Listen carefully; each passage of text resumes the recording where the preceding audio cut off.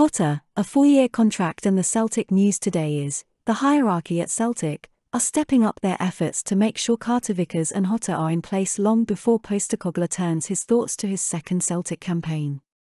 The Celtic manager is confident that the Celtic squad will be unaffected by last weekend's result, and the team will carry on in their usual fashion. The manager has said nothing has changed in training, following their usual routines as they prepare for Sunday's match against Ross County.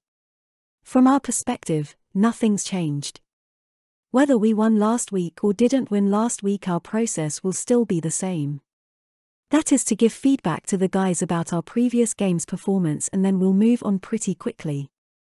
We've done that all year and it's been a similar week.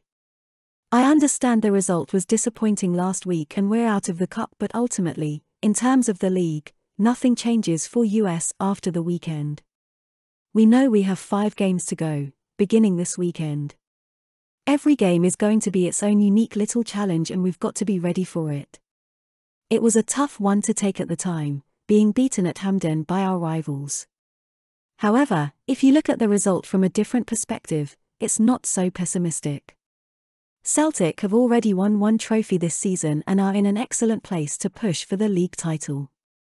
And more great news for Celtic fans is that a £12.5 million double bid and Celtic are in advanced talks, pushing ahead with their plans for a dramatic £12.5 million double swoop for Lone Stars Cameron Carter-Vickers and Felipe Jota. The US international centre-back and the Portuguese flyer have impressed since joining the Hoops on temporary transfers in the summer. The Parkhead club have options to buy in both contracts, with Carter-Vickers valued at £6 million by Spurs while Jota is rated in the £6.5 million bracket by Benfica. Celtic appear to be at the head of the queue for the 24-year-old Southend-born back 4 performer, and the lure of playing in the Champions League will undoubtedly help their quest to get the deal sealed before the end of the season. The Celtic manager went on to say, "At the time, we were close to not getting him in the window because there were moving parts. People forget that Odsonne Edouard and Ryan Christie didn't leave until late, so there were a hell of a lot of moving parts. Thankfully for us, we were able to get Cameron over the line at the last minute.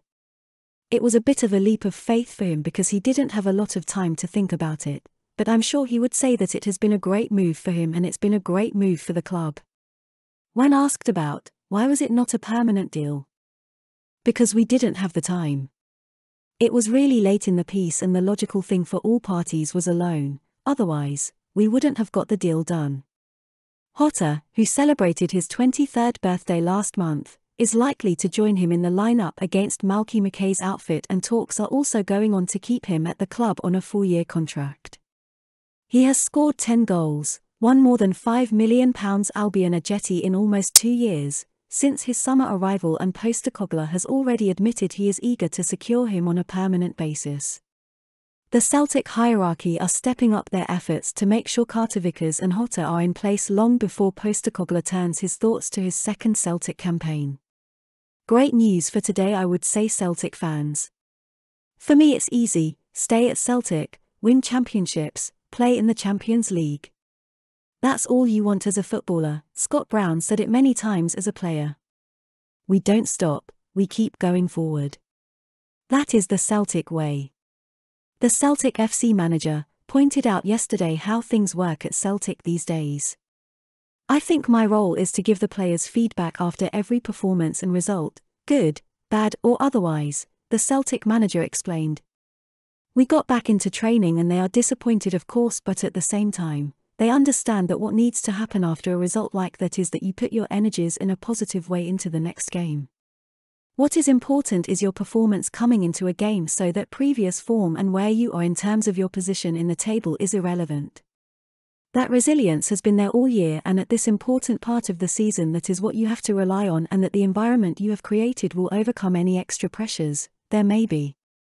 Asked if he has been surprised by the reaction to a defeat at Celtic compared to some of the other places he has managed, the Celtic gaffer said, "I am not surprised.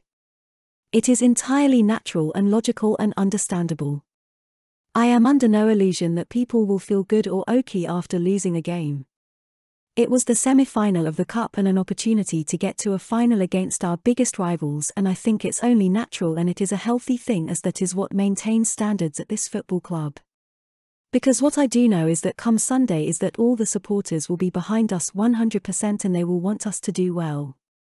And on that note, have a great Saturday, Celtic fans. Lit. Roll up to the party, roll up to the party, roll up to the party, roll up to